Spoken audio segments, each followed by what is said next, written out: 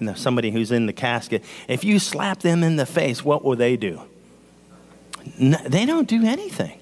They don't do any. I've never done that, praise God, because we're reverent towards people, and we love people and everything like that. But what if you holler at them? What if you holler at a dead person? What's going to happen? Nothing can happen. Nothing can happen. When you say something mean to a dead person, what's going to happen? No, nothing. Absolutely. You're real quiet here today. Praise God. So let's go ahead and pray as we get in the Word. Amen. So, Father God, we ask your blessing upon your word. Father, I pray you give me utterance today in your Holy Spirit. And I pray this word minister to each and every person that's here. Father, we just thank you and praise you. Hallelujah for your Holy Spirit. And Father, we ask your anointing upon your word. Help me as I open my mouth, I pray I would speak the oracles of God. In Jesus' name we pray.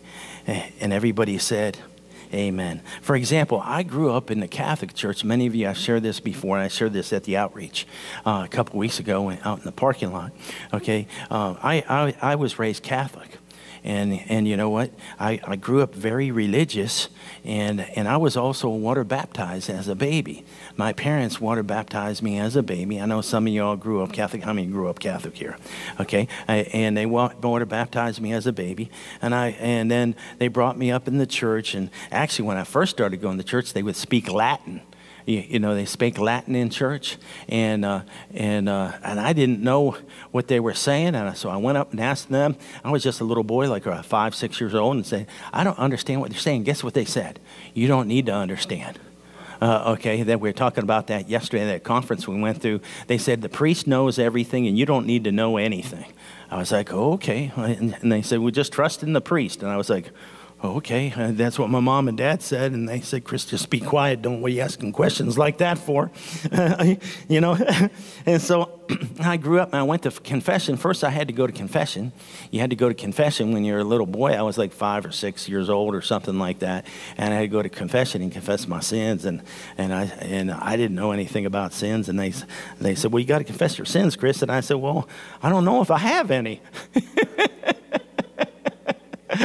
Did you know some people are there today? They don't even know if they have any out there in the world. They're like, "I don't even know if I have any sins." And they said, "Well, do you ever fight with your little brother?" And I said, "Oh yeah, I fight with him almost every day." And then they were like, "Well, that's not, you're violating the 'thou shalt not kill' commandment." And I was like, "Oh." And I was like, "Oh." And they said, "Do you ever disobey your mom and dad?" And I said, "Oh yeah, I do that one almost every day too." And they said, "There you go, you got another good sin there in there." And then they was like, "Do you ever eat too much?" And I said, "Well, that's obvious. You can tell by looking at me." And they said, "Well, that's another sin." They said, "So now you go into the priest and you confess these sins to him." Okay, and so I went in and priest and he confessed those sins to him. And he said I would be forgiven if I said like 5 Hail Marys and 2 Our Fathers. You're all getting quiet on me. Okay, but what did we just sing? We just sang about this morning the precious blood of Jesus that washes away all of our sin. So anyways, and then later on I went to communion because they told me to go to communion, and it sounded good because my mom and dad told me I had to do that, and so that's what I did there. I just did whatever. I tried to be a good boy and do what my mom and dad said, and I made my confirmation, and I went to church every Sunday, and I tried to be good, and I tried to keep all the laws.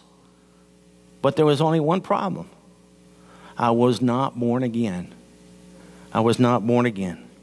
In Romans 12 says, "For as many have sinned without the law, will also perish without the law." And some people say, "Well, we didn't have any law. I grew up with nothing. Pastor Chris, I didn't go to church at all, so I'm good, right?" And it's like, no, you're not good if you didn't grow up with any law. You didn't grow up any rules or regulations. Some people say, "Well, we're all good." No, because you even sin without the law. And all sin in the law, so we'll be judged by the law.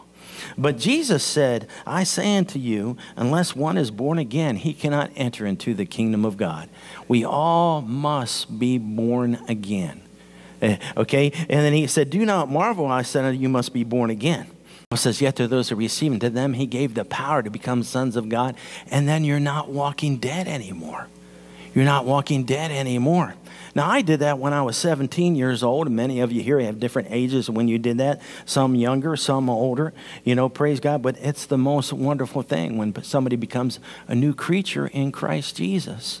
Okay, in Romans 6, verse 11 says, likewise, I say unto you, reckon yourselves to be dead indeed to sin, but alive unto God in Christ Jesus. So then after you become born again, you got to reckon yourselves to be dead unto the sin. That means you don't sin any longer. Amen? But that now you can do it because you have the power of the Holy Spirit to help you not to sin. Where before, when you don't have the power of the Holy Spirit, you're bound to do it because you have this sinful nature. But the Spirit, you want the Spirit, man, really strong inside of you to be stronger than your body. Is stronger than their body. And you want your mind to line up with the Word of God, not with what the world says or tradition says. In Romans 6, verse 13, it says, and do not present your members as instruments of unrighteousness to sin, but present yourselves to God, being alive from the dead, and your members as instruments of righteousness to God. Romans 8:2 says, for the law, spirit of life in Christ Jesus, has set me free from the law of sin and death. Amen. So you don't have to sin. Because he makes you a new creature. You're not a sinner anymore. You're a Christian. You become born again. You don't have to sin anymore. You don't have to do it. See, before I thought I had to do it, that I had to do it. I had to sin because I'm a sinner and I have to sin. That's what sinners do. Sinners sin. Dogs act like dogs. Cats act like cats. Sinners sin. But no, we're not a sinner. We're a new creature in Christ Jesus. We're new creatures. We're born again. We're born again. And we don't have to do that. In Romans 8, verse 10 says, and if Christ is in you, how is Christ inside of you? Christ is inside you by the Holy Spirit. He lives inside of us. Christ, the anointing of God, is inside of us. And if Christ is in you, the body is dead because of sin, but the Spirit is life because of righteousness. And the just shall live by faith. And that's how we live. The just, the righteous live by faith. In Romans 8:11 says, but if the Spirit of him that raised Jesus from the dead dwells in you, he who raised Christ from the dead will also give life to your mortal bodies through his Spirit who dwells in you. So the Holy Spirit's in you, the same Holy Spirit that rose Jesus from the dead. And the Bible says it will quicken your mortal bodies. It will heal your mortal bodies the more we yield to the Holy Spirit. Amen. And we have that life inside of us, and the Holy Spirit will help us. Amen. Now, what do we need to do? We need to believe. Oh, I don't believe that, Pastor Chris. If you don't believe it, you don't receive it. If you believe, you receive. If you doubt, you do without. And if you confess, you will possess. If you believe, you will receive. Are you with me? And that's how we got saved. Romans 10:9 says that if you confess with your mouth Jesus is Lord and believe in your heart that God has raised from the dead, that you'd be saved. Amen. So you confess with your mouth that Jesus is Lord. Amen. Say that. Say Jesus is Lord. So you confess that he is Lord. Not situations, not sin. Sin is not Lord. Drugs and alcohol are not Lord. Jesus is Lord. Amen. And a lot of times when I go to hospital, I'm praying for people. I prayed for 3 people on Friday. It was Friday. No, it was Thursday. I went in to visit 3 people on Thursday and pray for them. And I asked them, who's Lord? Jesus. Is Jesus Lord over cancer? Is Jesus Lord over cancer? Yes, he is. Is Jesus Lord over sickness and disease? Yes, Jesus is Lord. He is Lord. So God is bigger. And when you have God on your side, man, you got all heaven and earth helping you. Amen. Now, Ephesians 2 verse 1 says, he made alive who were in trespasses and sins. So before it was like that track, you were like the zombie going, but you received Jesus Christ as your Lord and Savior. And you're alive. And you're not in your trespasses and sins anymore. He took them away by the blood of Jesus. We don't have them anymore. Amen. So what we need to do too, then you go, yeah, how come I have problems? Because we have to take the thoughts captive. 2 Corinthians 10 verse 4 says, we demolish arguments and every pretension that sets itself against the knowledge of God. And we take every thought captive to the obedience of Christ. So when your mind goes like, well, just let them have it. When somebody does you wrong, just let them have it. We were driving over here today too. Some lady was stuck at the light, you know, and Elliot and Nathan were with me, and the lady pulled over with their left lane. They weren't going. So I just honked my horn a little bit, like, "Hey, okay, quit playing on your cell phone, get moving and everything." The lady was really mad at us, so we pulled over, and she gave me the finger. Now, we were discussing which finger it was. Is it the middle finger or the pinky? Some of us thought it was the middle finger, or the other people thought it was the pinky. But if they give you the pinky, I told him what that meant. My next door neighbor, he came over the street, and he came over. He was 5 years old, and he said, "See my pinky?" I said, "Yeah, I see your pinky." He said, "Gee, you're stinky." So that's what giving the pinky means. Then he came over. He said, "See my thumb?" I said, "Yeah, see ya." He said, "Gee, you're dumb," or whatever. But listen. But how did I react? I was like, "Well, God bless him. God bless him." We don't want to react. We got to take every thought captive. Don't want to pull over and pull them over and get in an argument and then pull out a gun and shoot me dead. Shoot me dead, right? That's the world way. Got real quiet here, right? No, we don't want to do that. Or then, what if sometimes people get tired. And when they get tired, sometimes what? You ever notice sometimes when they get tired, they get grouchy? You ever noticed? And and as husbands and wives notice that a lot. When the other one, and then they get grouchy. And they get mostly grouchy with the one they love the most. Like, leave me alone, I'm tired. And it's like, okay, and then I know sometimes my flesh, the old man will try to rise up. And I say, "No, Chris, take that thought captive to the obedience of Christ. I better not do that." I say, "Oh, honey, I love you. You need to, here, why don't you sit down on the couch?" Amen. You're getting quiet. Am I preaching good or what? Amen. Amen. So we have to take control of those arguments, those thoughts. Amen. So are you dead to the old man is the first thing I shared. Second thing I shared, are you dead in your trespasses and sins? Are you dead in your trespasses and sins? What's the answer? No. Hopefully it's a no. If you're born again, it's a no. Right? Are you dead in your trespasses and sins? Come on. No, there's 3 people. It's no. Come on. Are you dead in your trespasses and sins? Yes. The answer is yes. No. What am I doing? I got mixed up. You kept going back and forth. No, the answer is no if you're born again. Now, if you're not born again, yes, the answer is yes. So the answer should be no. So everybody say 1, 2, 3, no. Ready? 1, 2, 3. There we go. We got it. We got it. You're not dead in your trespasses and sins.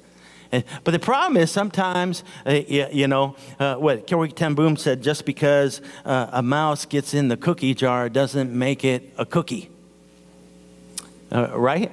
Just because a mouse gets in the cookie jar doesn't make it a cookie. Right?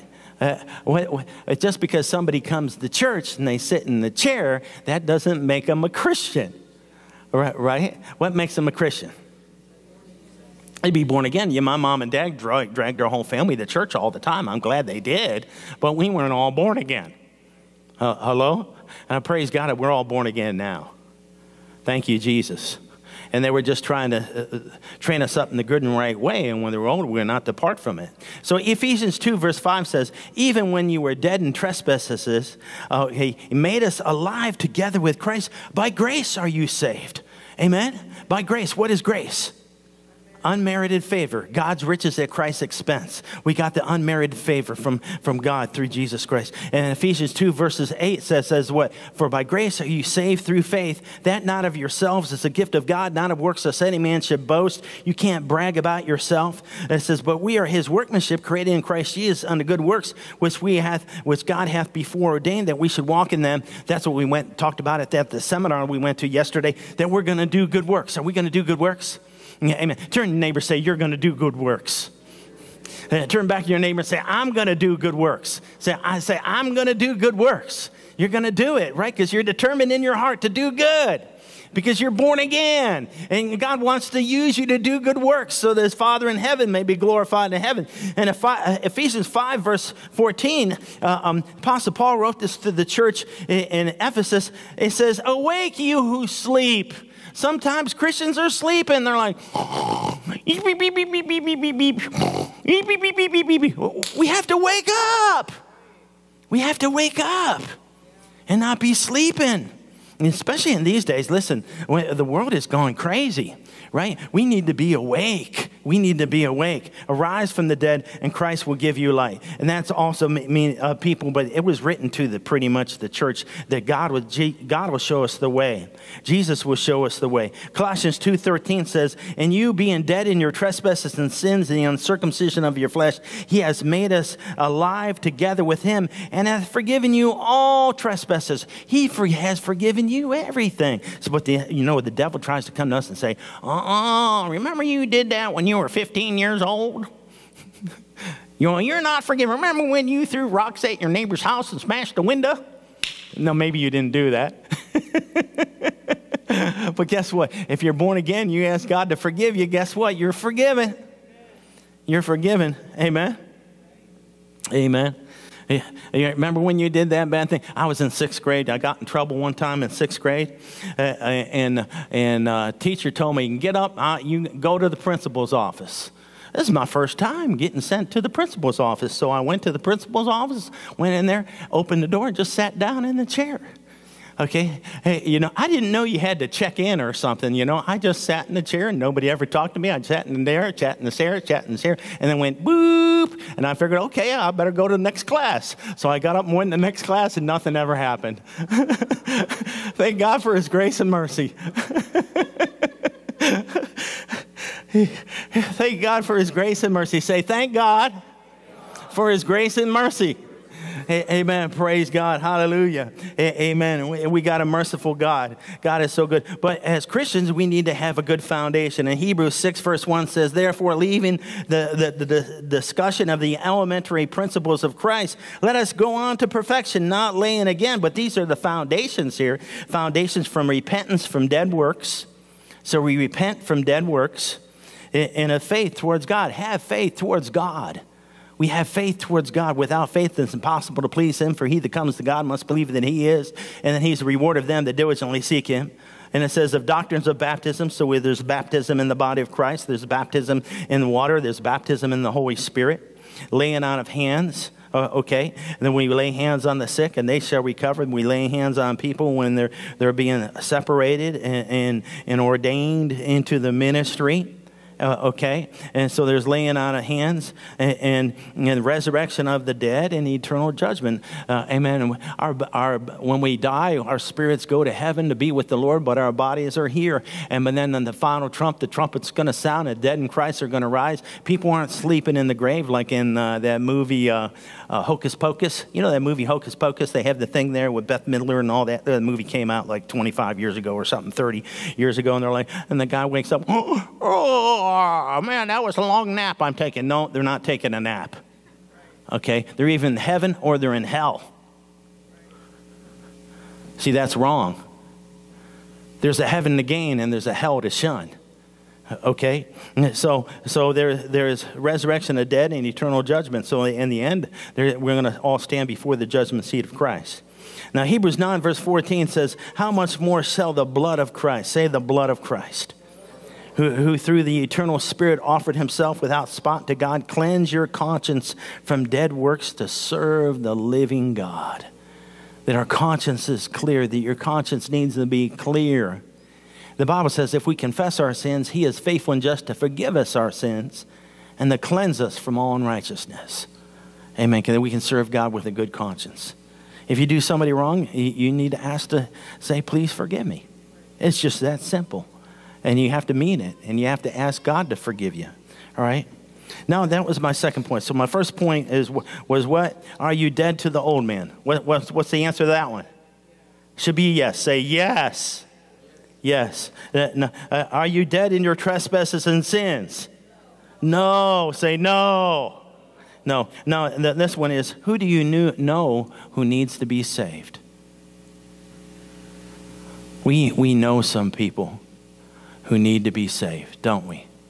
Yeah, we know some people who need to be saved. Okay? And Hebrews, so what we need to do, we need to pray for them. Pray for those people you know who need to be saved.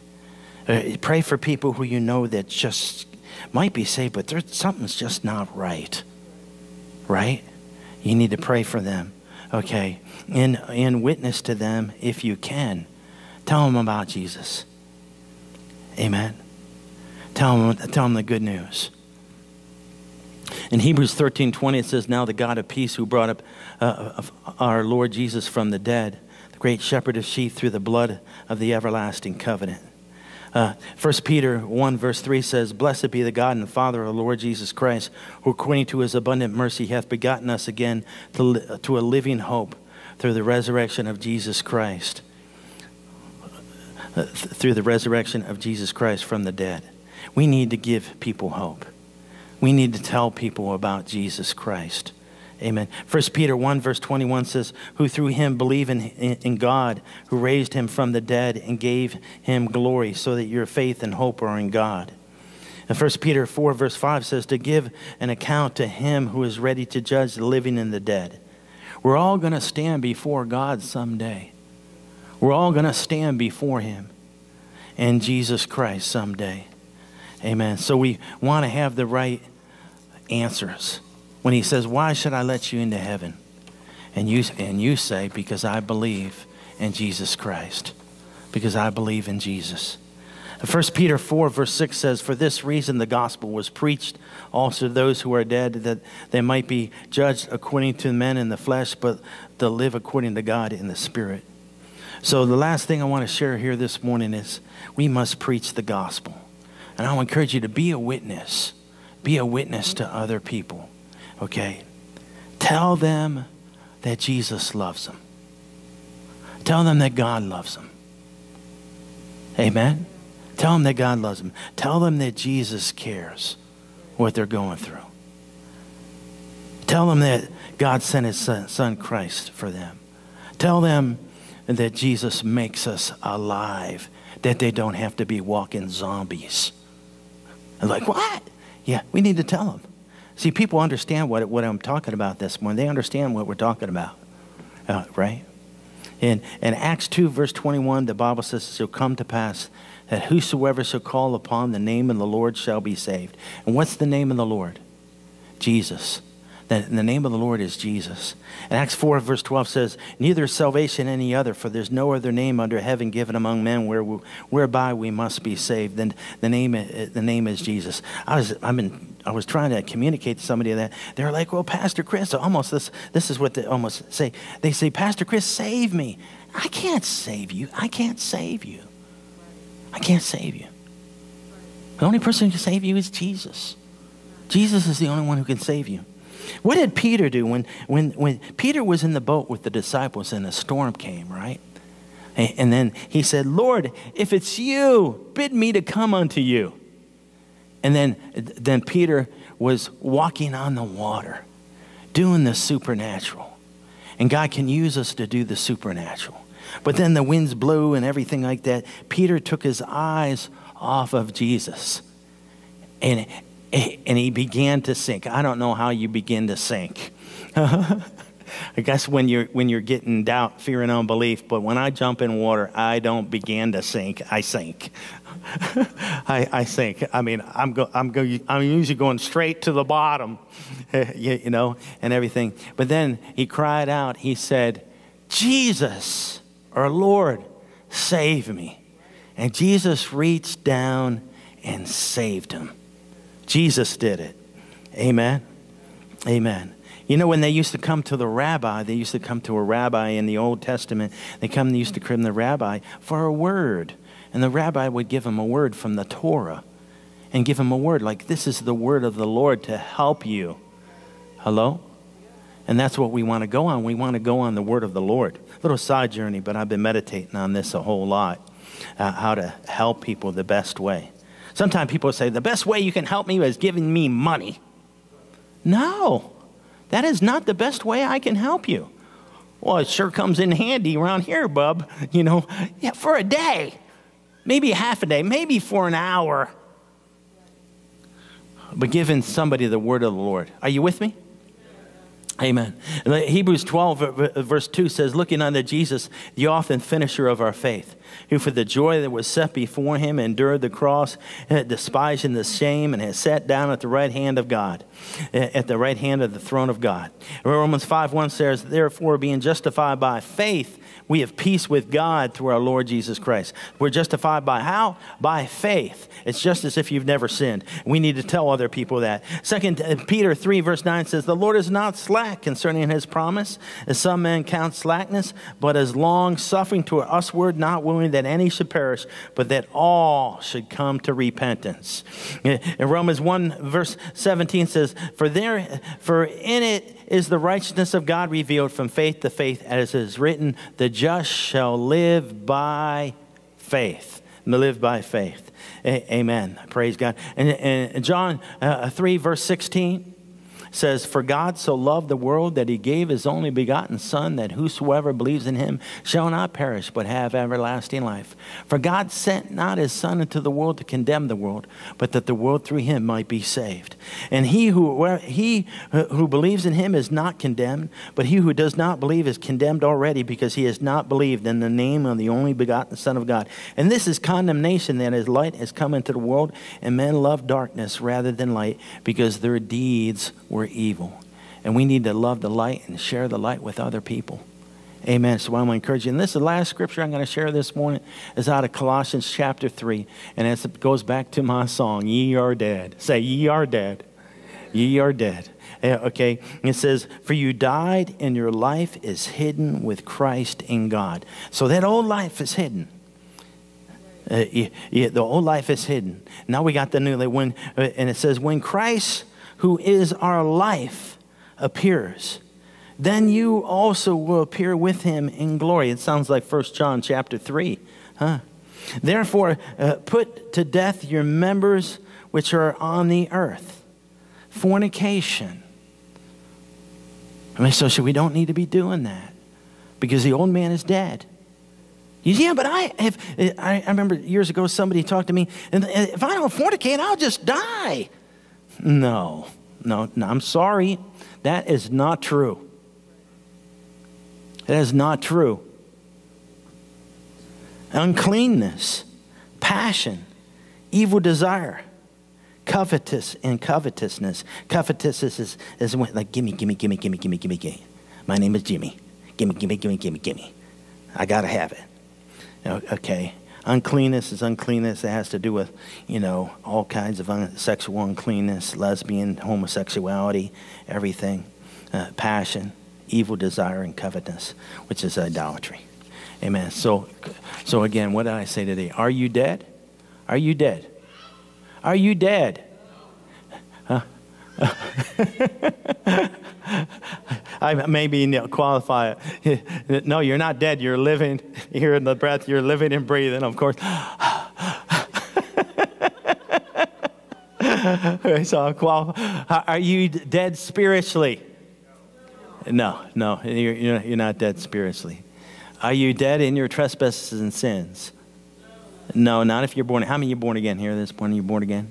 Praise God. Amen. How many want to be born again? Maybe you're here this morning and you say, Pastor Chris, I'm not born again, but I want to be born again. Is there anybody here who wants to be born again? Anybody?